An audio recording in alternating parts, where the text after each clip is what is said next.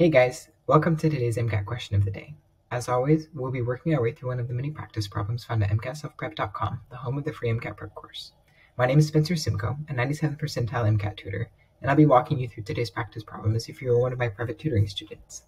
Today's problem comes from Biology 1, Lesson 6. Be sure to hit pause and try this question out for yourself before watching my explanation. In order to answer this question, we need to have a good understanding of how blood flow works through the heart. So I'm going to walk you through that really quick before we think about this question. Blood comes into the heart through the vena cava. We've got an inferior and a superior vena cava. And the first place they come to is our right atrium. We've got two atriums, one on the right and one on the left. Whenever blood comes into the heart, it comes into an atrium. Whenever it goes out of the heart, it goes out through a ventricle. So our right atrium is then going to flow into the right ventricle. And how this happens is the right ventricle is actually going to expand, and that's going to allow these two flaps of this valve to open. Now here it's drawn as two flaps, but in reality there's actually a third one, which is why it's called the tricuspid valve, because we've got these three different cusps on this valve. And so when the pressure in the right atrium exceeds the pressure in the right ventricle, blood is going to flow into there. Now that actually happens synchronously, or at the same time as the left atrium flowing into the left ventricle. So after blood flows into the right ventricle, it's going to compress and it's going to flow out through this pulmonary artery, and that goes to our lungs. And in our lungs, it's going to get oxygenated, and then it's going to flow back into the heart through our pulmonary vein.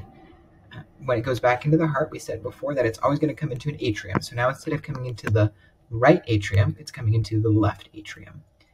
And as our heart expands again, especially our ventricles expand, it's going to flow through this valve right here. It's going to allow it to push it out like that. And this one actually does only have two cusps, and so it is called our mitral valve, or sometimes you might hear it called the bicuspid valve. Once it flows into the left ventricle, our ventricles are going to compress again, and that's going to flow out into our aorta, which then goes into the rest of the body. Now, this time when our ventricles are compressing, we call that systole, and when they're expanding, we call that diastole. So now to understand this question, it's asking us to identify where in this process we're going to hear the first heart sound. There's two heart sounds, the lub and the dub, and the lub comes from when our tricuspid valve and our mitral valve close. They always close and open together. They're called our atrioventricular valves, meaning they go from the atrium to the ventricles. The other two valves that we have are called our semilunar valves. Those are going from our ventricles out of the heart, either to the lungs or to the rest of the body. And they actually work in two distinct ways, but that's you don't need to worry about that so much for the MCAT. What you do need to know for the MCAT is that the first sound happens when our atrioventricular valves close, and the second sound happens when our semilunar valves close. So our question is, what's going to be happening when our atrioventricular valves close? That's going to be when our right ventricle and our left ventricle have a greater pressure than their respective atriums. In other words, this is going to be when our ventricles are squishing, because that's going to increase the pressure right here, and it's going to make these valves close from this end. They're shaped like this for a reason, so that they're only one-way valves. So now that we know how the heart works, let's run through these really quick and see which one's going to be true. It says, what's happening inside the heart during the first heart sound? Well, the tricuspid and mitral valves are shut. That sounds right, because that's what made the first heart sound. The pulmonary and aortic valves are shut. That's not going to be true, because we need our blood to be flowing out of our ventricles. The tricuspid and mitral valves are open. That's not true, because the first heart sound is what closes them. The tricuspid and mitral valves are open. Still not true. I can just skip to the last one.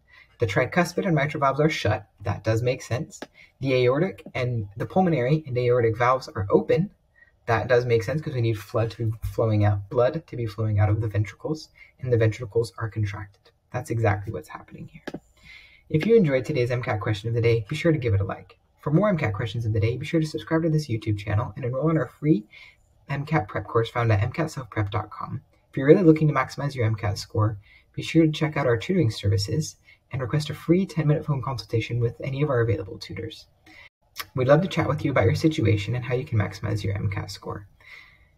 We look forward to hearing from you, and we'll see you next time.